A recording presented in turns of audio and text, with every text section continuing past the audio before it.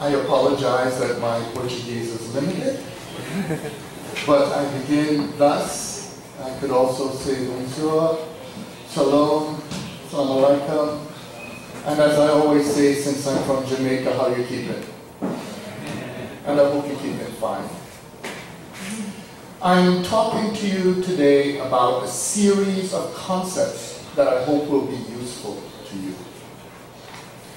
The title is Shifting the Geography of Reason. And so I will talk about geography, and I'll talk about reason. But I'm going to talk about much more. Now when we say geography, you see geo, which is earth, graph. You put a map on the land. And when you create a graph of the earth, you reorient it. You see it in a different way. Well, we human beings have been doing that since we began. And my talk will bring up beginnings and changes. But to understand this, I first will point out that I often talk about what it means to be human, what it means to be human facing our freedom, and what it means to question our ability to do that, and also to question what is questioning itself. Now, the Shifting the Geography of Reason is the motto of the Caribbean Philosophical Association. And the Caribbean is a very important place in the story, just as South America is a very important place in the story. Because this is a story about the complexity of empire, colonization, and conquest. Now, when we say empire, we often don't understand that although there have been many empires, all empires have a certain form. Every empire always come about and announce it is the last empire. Remember, Rome was to be eternal. Empires are expressions of the human desire to be God. And when empires are formed, they bring things into them. Remember the expression, all roads lead to Rome. And in fact, there are many reasons why empires, whether they're Babylonian, Kemetan, which is the correct name for Egypt. Egypt is a Greek word. The people were Kemetans. But when the Egyptian Empire came, they took this African world and called a city, Memphis, Egypt, and called the place Egypt. But then, as we know, there were others. There was the Holy Roman Empire. There were the caliphates. And as all of these came about, they bring to their centers all the ways they organize life and they consume. Because as we know, gods are hungry. And when gods consume, eventually, as we know, resources die. Now, although there have been many empires, different empires may emerge with different logics. And we know this because, for instance, Roman empires, as an example, were about roads and technologies of engineering. But there were empires based on books and conceptions of God. The British Empire was based upon the seas. In fact, the British Empire attempted to control the world in such a way that the sun, as they said, never set on the British Empire. And we know what happens when empires change to hegemonies. When people become imperial, of course, as we said, they're to be eternal. We know what that means. See, I live in the United States. And in the United States, what many Americans believe, and it's always funny to me to hear this, they believe that if the U.S. empire falls, you know what that will be? The U.S. believe it's the end of the world. No, of course, since we're in Brazil, could you imagine how the Portuguese think when they look at Americans thinking their empire means the end of the world? The truth is, when empires fall, people live on. And some don't even realize they're not an empire anymore. The British, for instance, think they're still an empire. But when empires fall, they never just fall, they leave tracks. And in every empire is a way of organizing life that other generations change. The Roman Empire led to European towns and cities. We don't even realize right now, but we're in the middle of a revolutionary change. Because you see, the British Empire wanted to spread communication across the globe. And it's no accident that the American Empire generated the internet.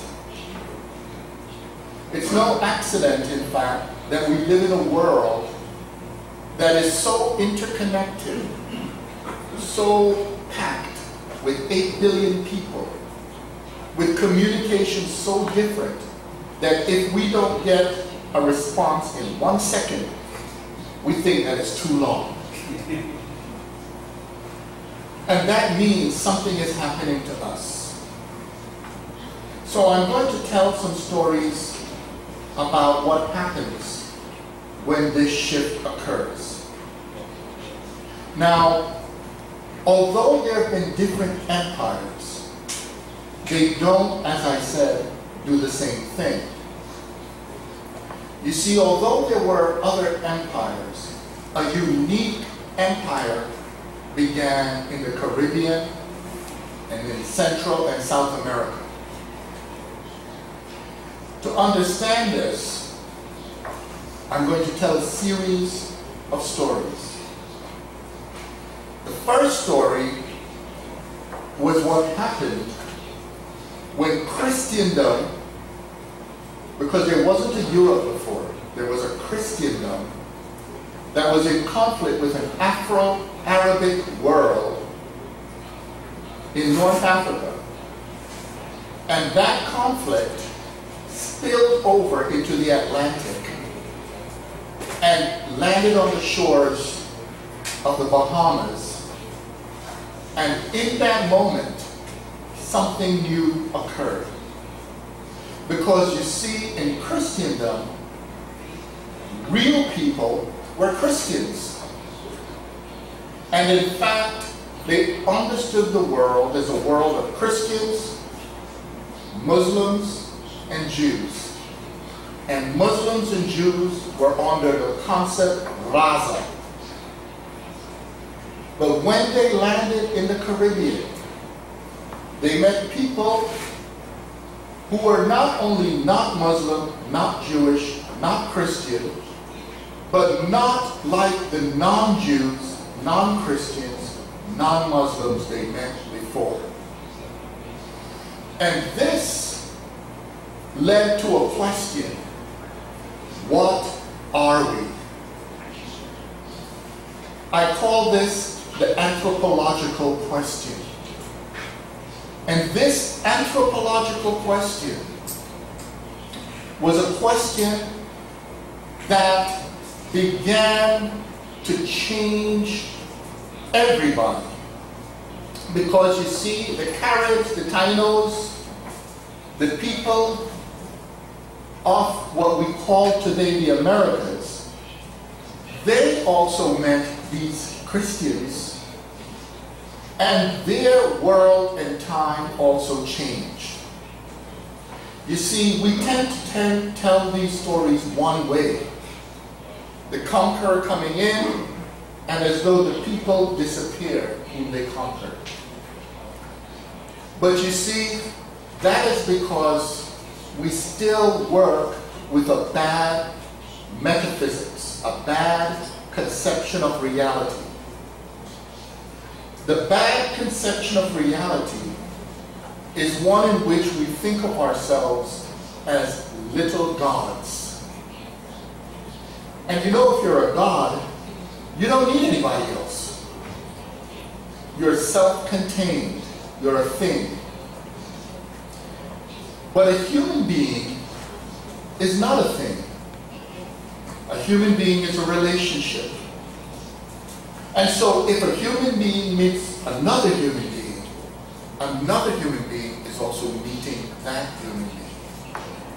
And so a relationship occurs that shifts both groups.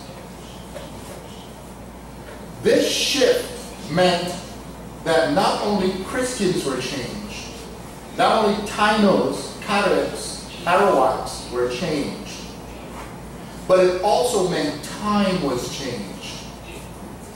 You see, we forget that when the Spaniards and the Caribs met, they met in a new time.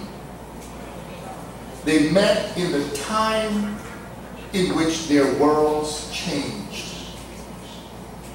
And in that changed world was an opportunity for a genuinely different kind of world, except for one thing. The problem was that a world came with the hope of an empire. And that meant to deny that it was changing. Now, I cannot speak as long as I would like, so I'm going to move through this change in a way that will tell this story more quickly. Although other empires emerged, this one had the concept Raza. And Raza, as we know, became race. And race asked the question, what is man? What is human? But it asked it in a way of trying to say who is not man, not human. So many people began to find that their world was being produced by a geography of reason imposed on them that was trying to take away their humanity.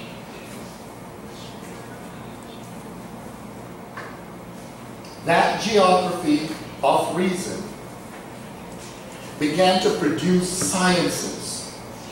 It produced anthropology, sociology, economics, psychology. It produced eventually political science. It even produced those that were even against it. Gender studies, race studies. It began to create a whole world that is based on what some people are not. Now, the reason I said we should think relationally is that the people on whom this was being done were not people who stopped thinking. We have a myth, for instance, that tries to treat people as if when they are colonized, their brains stop. But what these people did throughout was to fight, to argue, to think, and in this part of the world, while this is going on, they were talking with and struggling with people like Las Casas, Suarez, Perez. And as we know in the Las Casas Sepulveda debates, which led eventually to the Atlantic slave trade and Africans being brought over, that debate was a debate about what is a human being. So we have already a shift. The primary question of the modern world was, why was it a Euro-modern world? In fact, that debate created Europe. But Europe could not exist except as a creation in relation to Africa, Asia, South America, North America. This production of geographies were actually creating new kinds of beings. And as these new kinds of beings emerged, some of them realized that the creation was a concept we know as coloniality. Now, this colonizing concept was a concept that began to produce as well kinds of beings. And so if we're going to offer a critique of it, we often try to work within it and reason with it. But here's where it gets tricky. We heard about Frantz Fanon earlier. And Frantz Fanon was a black man from these parts. In fact, the very question of the Euro-modern world came from the Caribbean, Central, and South America. And what Fanon noticed was this. Fanon looked at how that world saw itself. It saw itself as a party of reason. Many of you know that world. You could imagine it as a good disco. The music is playing. The lights are flashing. And then you see the party. There is Immanuel Kant. There's Hegel. There's Marx. And you know where Friedrich Nietzsche is? He's at the bar. As the party's going, everybody is there. Hegel is trying to be dialectical. We see Marx trying to be material. And then Frantz Fanon walks in and suddenly the music stops. And Fanon looks, what? And Fanon wrote, he noticed when he walked in, reason walked out. The geography of reason is like a map that says real reason is in the north, it is white, and it gets even trickier. Because before we even get to this problem with Fanon, there's also a unique gender side of it. Because you see, as the modern world pushed coloniality, it also pushed a form of power to control even reason. And so if you look at the logic, and I don't have time to go into detail, but it has in it a kind of rationality. The rationality says that everything must be made in an order that controls it as consistent. And so if you think logically, each step of rationality must be brought in line with all the steps. That means it must be maximally consistent. It must obey its rules. But now you have a problem. Because as we know, the regulation, that legal order, that epistemological or knowledge order, would like the human being to be with it as well. But I always ask audiences, if you had a chance, would you like to be married to, in love, or date a maximally consistent person? Now that is hell, isn't it? Because you see, if a person wants you to be maximally consistent and obedient to rules, that person becomes unreasonable. And now we have the problem. Reason and rationality are not identical.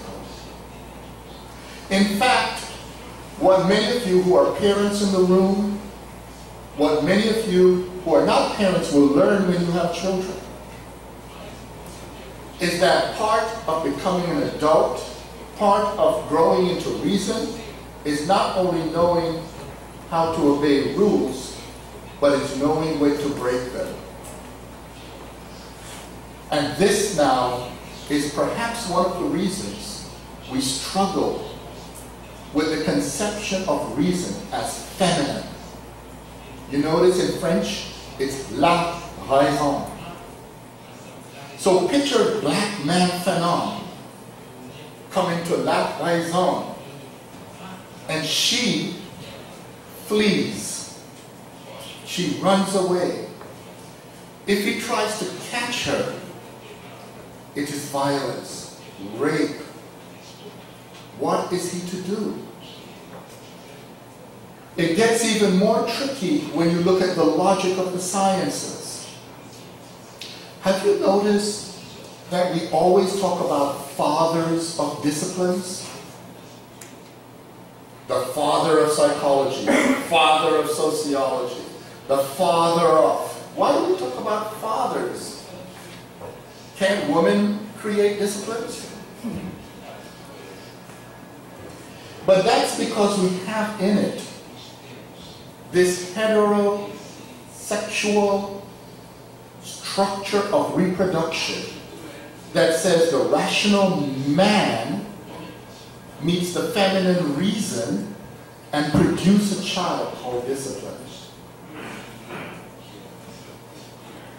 It gets tricky then, even more, when black men produce disciplines. Everyone who studies sociology knows that Marx, Durkheim, and Weber are called the fathers of sociology.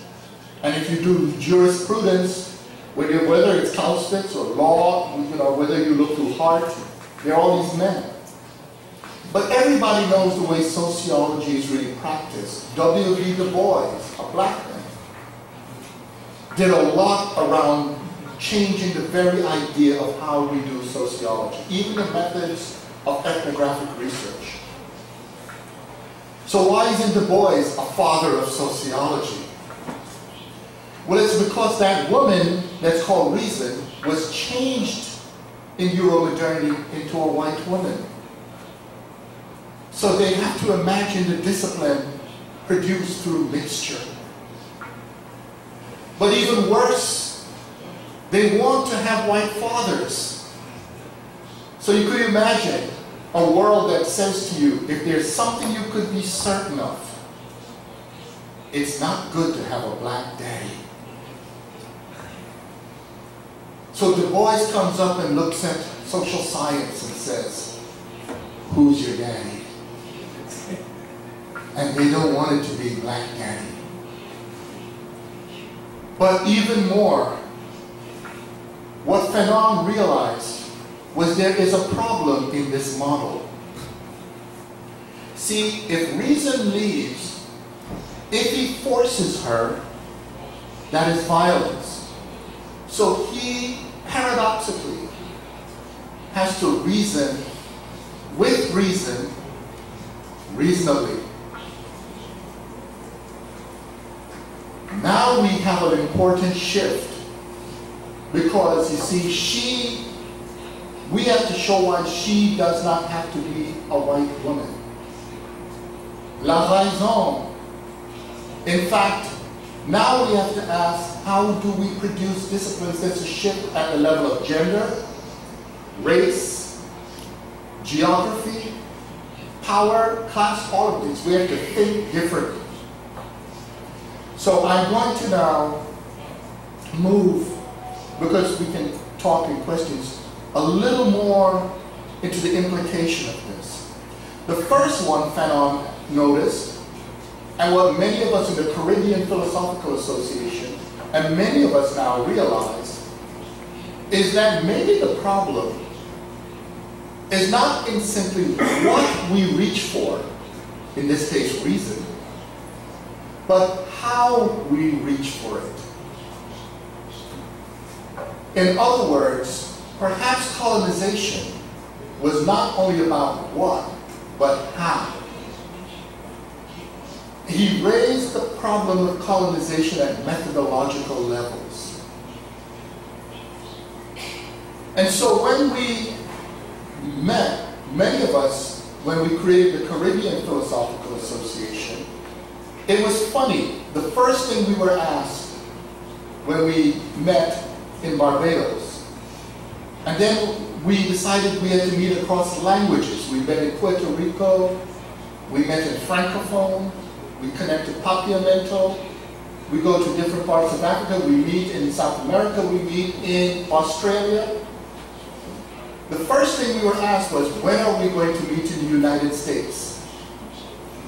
And our answer is, when people from the United States will come to meet with us. And at first people thought it was arrogant, but they didn't understand we were saying something different. And this is the part I want to lead to now. You see, when you shift the geography of reason, the orientation, you take seriously that as a relationship, shifting relationships produce new relationships. And so we realize there's something missing in the global south. If you look at the way ideas are approached and presumed with the global south, it's already based on the geography of up and down. In ancient Kemet, Lower Egypt was actually south. Upper Egypt was south, upper was south, lower was north. In the ancient world, people thought east-west, but they didn't look at up-down as what we look at as Europe today. But there's something even more that we need to think about. As we begin to think about it, the very concepts we use in those maps, in our ideas, are already locked in a model based upon disciplines as theological or godlike. And so, if the discipline is theological or godlike, then the methods are like having the words of God. This leads to a decadence because we turn away from reality and look inside the disciplines, and we forget that they were produced for a relationship with reality. This means that if we're going to shift our orientation, shift the geography of reason, it may mean new relationships to produce new and different kinds of knowledge.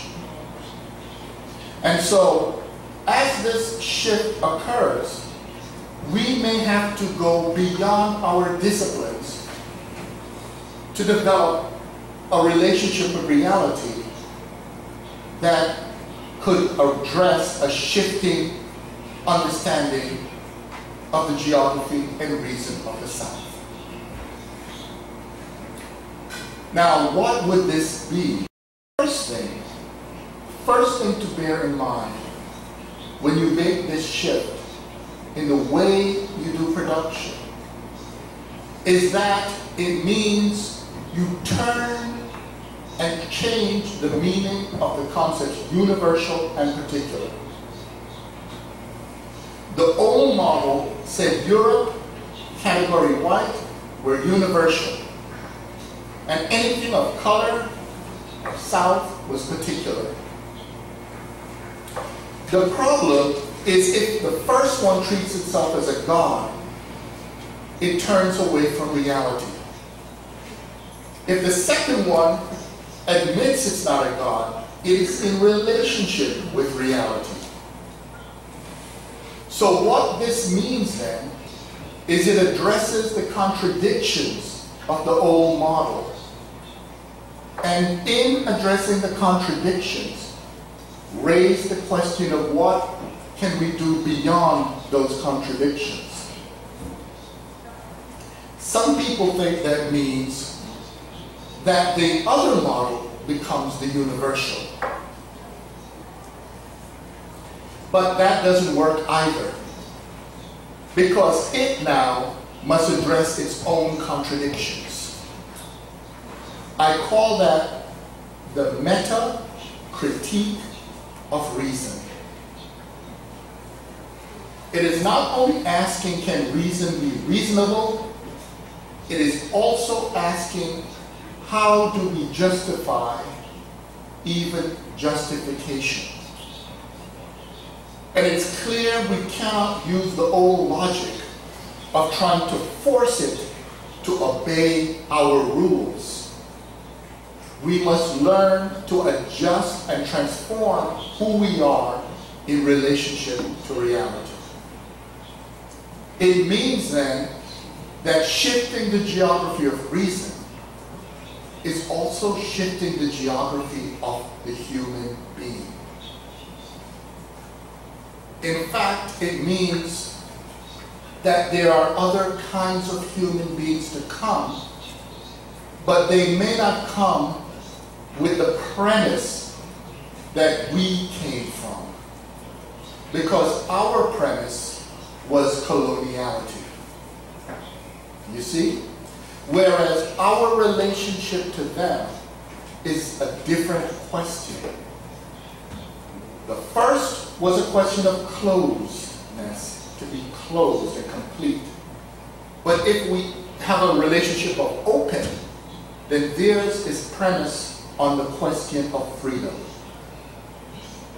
Now, we live at the moment in an epic battle between two forces of right-wing politics. The first is neoconservatism that wants to push us back to the 18th and 17th centuries. The second is neoliberalism, and it wants to push us back to the 19th century, because the 20th was the century of revolutions. But many of us don't realize that in the 21st century, we face the question of how we relate to the 22nd century. And it's not a question of globalism versus not globalism. There could be another way, which is, what is it when we already have the globe, humanity does, but we have not cultivated the conditions for open human relationships. The conception of the human being as open is a different anthropology. In fact, it questions what is a human being. And so I close with a third shift. You see, when we shift the question of reason, when we shift the question of knowledge, we also shift the question of value. And here is the problem. The old model says value only comes from the north. Value only comes from that which is white. And value only comes from that which is male. However, am right that shifting the geography of reason is also a shift in relationships and a shift in value? Now we have a new question. Can we also shift how we value?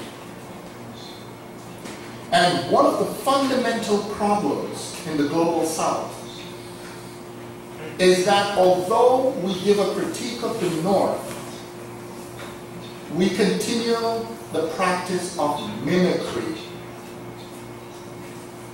If you look at every university in the Global South, many associations, many political organizations, they always start with how to imitate a Northern one. In South Africa, the universities are trying to be like Harvard, Oxford, France, Germany. In parts of here, it's whether it's Portugal or Spain. In India, they're trying to be English and so forth. But those are all orders of knowledge based on empires. We live in a different world. We live in a world where empires have become so greedy that they can't even sustain themselves for a long time. Remember I said that God consumes? Empires used to last 1,000 years, 2,000. Now a long empire is lucky to get through a century.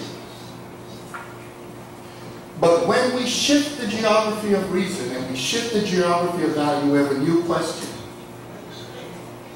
It's not only do we now create new ways of thinking, new ways of organizing ideas, new institutions that are indigenous to our social realities, but it means we must also value those who produce it. A big problem in the Global South is not just valuing each other, valuing ideas from South America, from India, from Africa, from Australia, from other parts of Southeast Asia. But it is also being valued by each other. Do you see the difference? When you value being valued by each other, you turn the world around.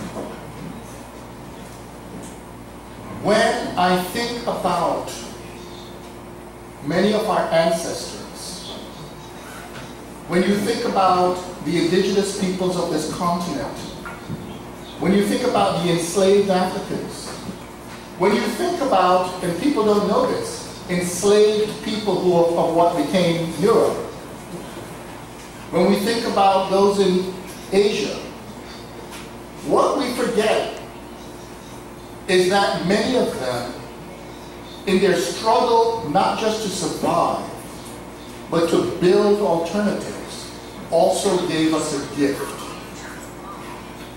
And that gift is the relationship we have to them if we value that they value us so much to create the conditions for our survival. So if in valuing, being valued by each other, we develop those relationships, it will change how we can learn from each other. It opens up a world of knowledge, a world of value that can actually expand, transform, and set a new condition through which when we say and we ask, what are we? We also have a better question of our responsibility and agency around what we can become. Thank you. Obrigado.